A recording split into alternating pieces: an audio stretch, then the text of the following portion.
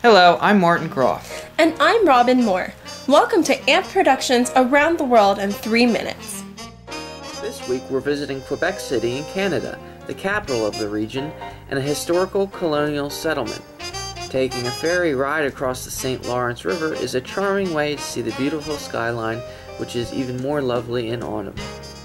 The castle on the hill, which is the most remarkable feature of Quebec's skyline, Chateau Frontenac, was built as a Grand Railway Hotel in 1893.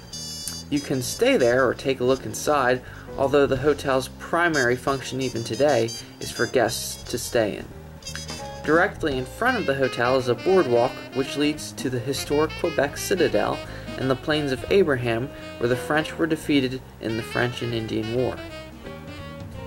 Notre Dame des Victoires in the square of the lower town was constructed from 1687 to 1723 and lends a beautiful charm to the old city. Sit and have lunch on the deck of a nearby restaurant or browse the shops along the winding narrow streets. If you want to see a larger and more ornate church, head to the Cathedral Basilica in the Upper Town, which was completed in 1842.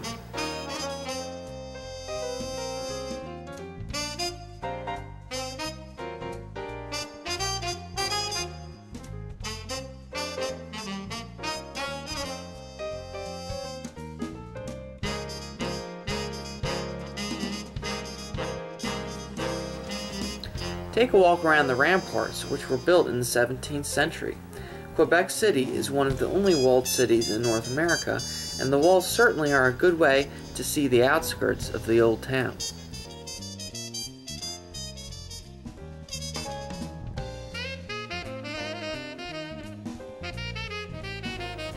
If you enjoy ghost tours, Quebec City has several options which will guide you through the haunted streets of the city at night. Hear legends of a bloody past underneath the stars. Or, if you're looking for something else to do in the evening, catch a show or restaurant in the new city, or go to one of the area's many spas. No matter where you are in the old town, you'll find treasures such as shops, restaurants, and much more hidden in every corner. Quebec City is certainly worth a visit.